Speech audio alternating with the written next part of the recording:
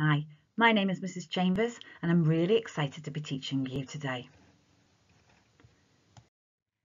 In the last lesson, I set you a challenge. I asked you to find a plate and cover it with biscuits, and together we discussed what fraction 1 biscuit would be and what fraction 3 biscuits would be. The next part of the challenge was to see what would happen if you used bigger biscuits. What did you find out? Yes. The bigger the biscuit, the more space it took on the plate, and therefore we needed less biscuits to cover the entire plate. Well done. Okay, what about the next question? So can you use a range of different size biscuits together, and why? Can you do that? Did you find out? No, you can't. Why? Well, let's remember our STEM sentence. The whole has been cut into so many equal parts. Different size biscuits would not provide us with equal parts. The parts would be unequal. I'm so glad that you completed the challenge. Let's move on to our new learning. We're going to be learning about fractions as numbers. Have a look at this glass. What do you notice about it? Yep, it is the same size all the way up. Anything else? Yes, it has marks drawn on it. Can you see how many parts this glass has been divided into? Yes, that's 5 equal parts. I'm going to start to pour the liquid into the glass, and I want you to say stop when the container is 1/5 full.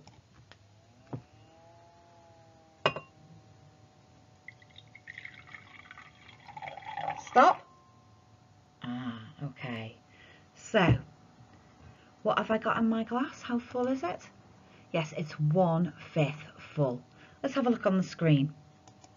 So here's my glass. It's been separated into 5 equal parts, and I am going to pour water in to 1/5 of those parts. And there's my notation to show 1/5. Okay, I'm going to carry on pouring now, and you see if you can tell me how much water I now have in my glass, or how much liquid.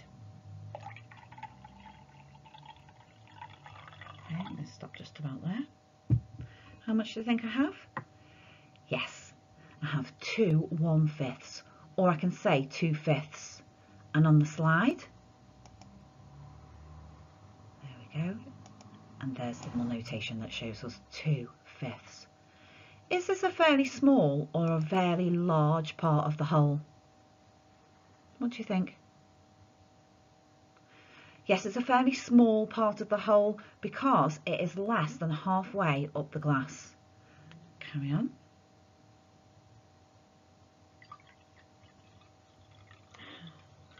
How much liquid do I have in my glass now? Yes, 3 1/5 or 3/5.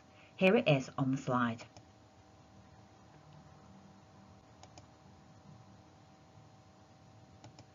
Okay. And now.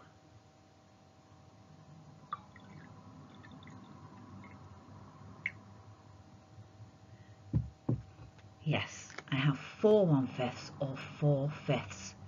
Is that a large part of the whole or a small part of the whole? Let's look on the slide and see if it helps us. Okay, there it is, reaching 4 1/5. We write that as 4/5.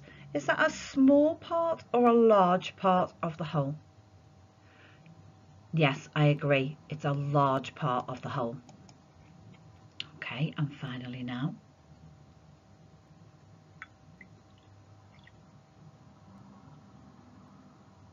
Okay. Yes, the glass is completely full. I've left a little lip at the top so it doesn't overflow.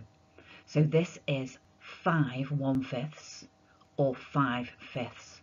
So the whole of the glass is full. Let's see it on the screen. There's our notation. Okay, so the whole of the glass is full.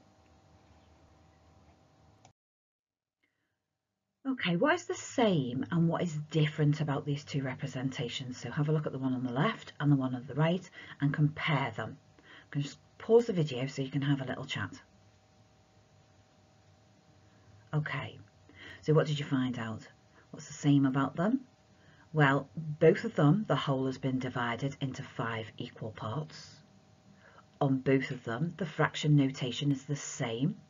You can see fractions from 1/5 to 5/5, and that the representations are the same size. So both of them are showing the same size blocks.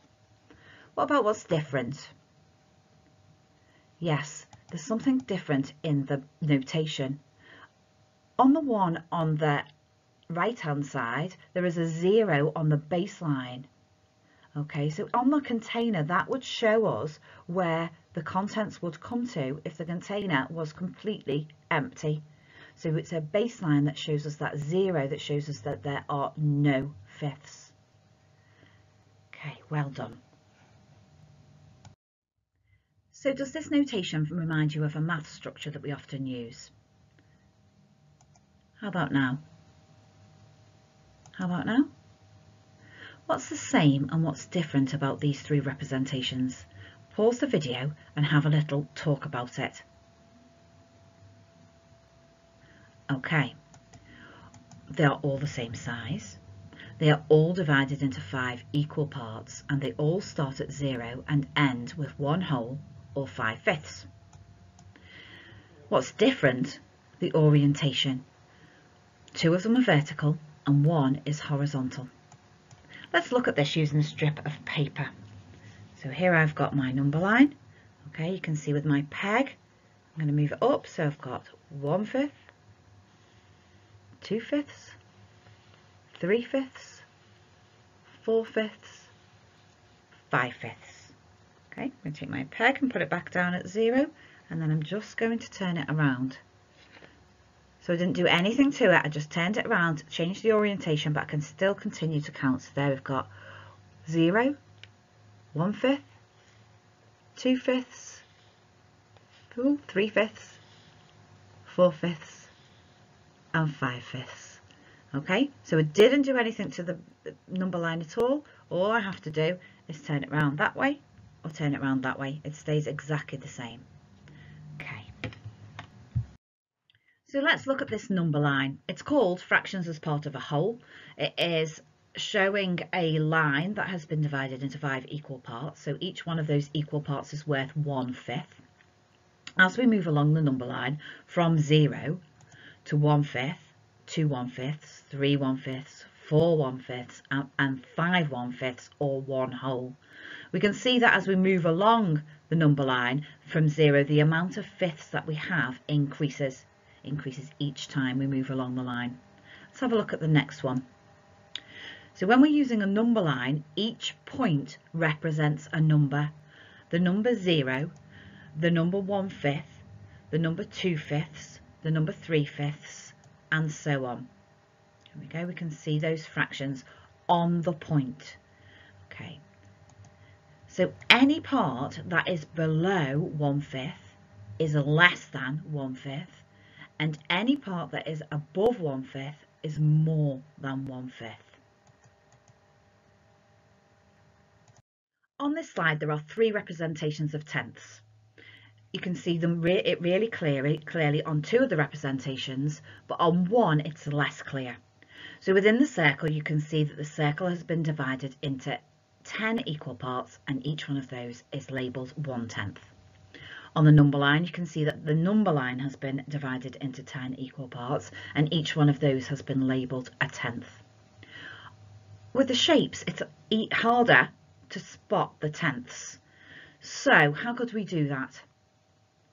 Yes, we could think back to other lessons and start to try and visualise. So can you see 10 equal parts anywhere? Yes, I can too. I can see that there are 10 columns on 2 rows, but I can see that there are 10 columns, and within each of those columns there are 2 shapes. So for every tenth, it must be at 1 column or 2 shapes. Let's see what happens to these columns, and let's see what happens to the circle when we move along the number line. When we start at 0, you can see that none of the shapes are shaded and none of the parts of the circle are highlighted. That's because we're at 0. Once we move from 0 and start to travel along the number line, we should increase the amount of shapes and increase the amount of shaded parts of the circle. Let's see if that happens. Okay, so we've gone from 0 to 1/10, and we can see that 2 of those shapes have been shaded and 1 of the parts of our circle has been shaded too. Let's move along a bit more. Here we go, we're at 2/10. You can see that 2 columns of the shapes have been shaded and 2 parts of the circle have also been shaded. 3/10. That's right. So we've now got 3 columns of the shapes. So although we've got 6 shapes, we have got 3 columns of shapes and we have 3 parts of our circle shaded. Okay, make a prediction. What's going to happen when I move to 4/10? Exactly. 4 columns of our shapes will be shaded and 4 parts of our circle. Let's just check. Brilliant. Let's move to 5/10 and 6/10 and 7/10. So we've got a larger part of our fraction now that is shaded either in our shapes or our circle, and we are a long way along the number line. Here we go to 8/10, 9/10,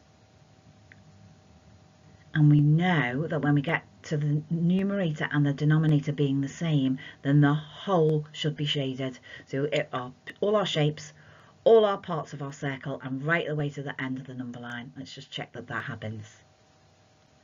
There we go, we were right. Now is your practice question. So can you draw your own number line to represent tenths? How could you keep the parts equal?